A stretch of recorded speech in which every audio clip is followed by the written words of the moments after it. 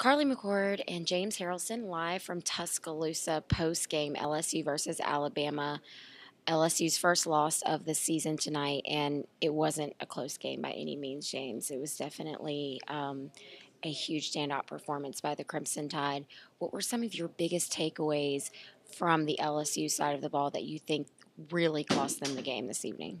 Well, I think, Carly, we first need to give credit to Alabama. They came in with just an incredible game plan. Up to this point, defenses really haven't been able to find a way to stop Leonard Fournette, and Alabama was able to really dominate the offensive line of LSU and get through to them through to Leonard Fournette, and really just halting a performance from him. He walks away with 19 attempts, 31 yards, one touchdown. Really, for the majority of the game, I think that his longest run was 4 yards. I have to go back and check the stats on when he had a longer run than 4 yards. But I mean, think about that. A majority of the game, that's your biggest run is 4 yards. That's incredible, and it's just something that if you're an LSU fan, you're not used to seeing from Leonard Fournette. I think at times LSU opened up the passing game, which I thought was something that they needed to do. And I was very impressed with that. But I think it all kind of begins and ends at the line of scrimmage. And if Alabama wasn't stopping LSU on a run, they were rushing the passer and putting tremendous pressure on the passer. So I think if you're LSU, it's a very difficult loss to swallow. And all losses are not easy. I mean, I'm not saying that, but to lose it in this manner where you're just outplayed from beginning to end really stings for the Tigers, and it should be interesting to see how they rebound from tonight. You mentioned Fournette. Obviously, he was, a huge Heisman hopeful going into this game, and I believe personally that he still is, in the race very strongly, probably still number one. Do you think this game had any major effect on his Heisman run? Well, I think it put Derrick Henry on the map, and I think that the discussion of the Heisman is probably expanded just a little bit. But I mean, here's the important thing to realize. And I was looking in the huddle tonight, and there were some people who were off the Fournette bandwagon, and I think that's just psycho babble. I just think that that's borderline stupid.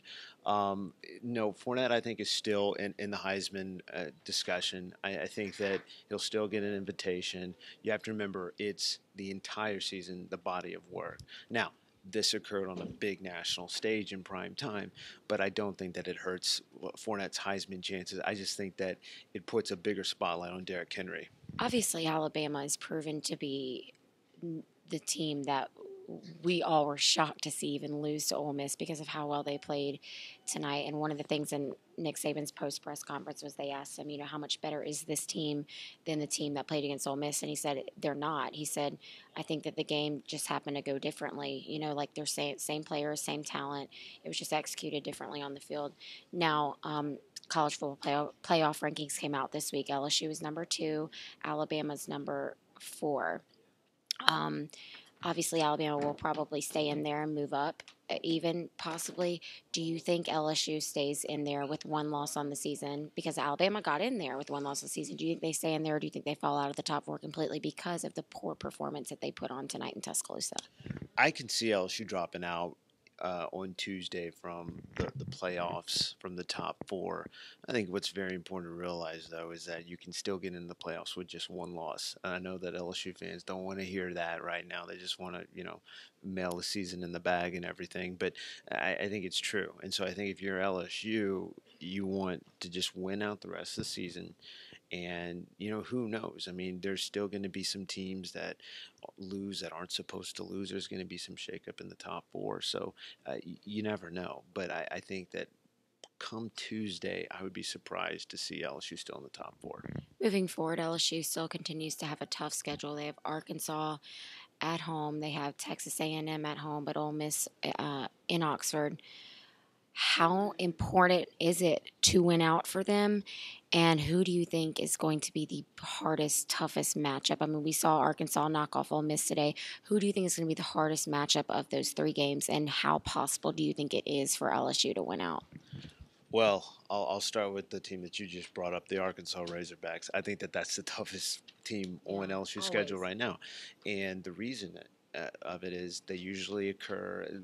That game usually falls a week after the Alabama game. Okay, so depending on how the Alabama game goes, usually LSU is up to play Arkansas if they're coming off of a win against Alabama, and conversely, if they lose to Alabama, usually a lot of their dreams and goals are shot. I mean, you can see that in the body language.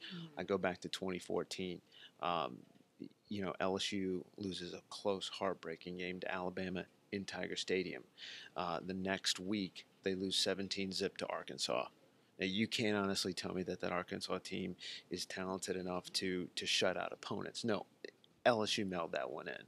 So going into this game this weekend, yeah, I'm a little worried. I'm actually a little concerned here because LSU has shown us that they blow their wad on the Alabama game, and Arkansas either upsets them or gives them a really close game, and you can expect that 1 week from tonight in Tiger Stadium, a close game with Arkansas. Gonna be a big matchup. Final score tonight 30-16 Crimson Tide on top. LSU is now a one loss team going into a very tough opponent, like we said, against Arkansas, and then followed by Ole Miss and Texas A&M. It will be interesting to see how things play out for the season. Live from Tuscaloosa, I'm Carly McCord. He's at James Haralson for 1045, 1049 ESPN Baton Rouge.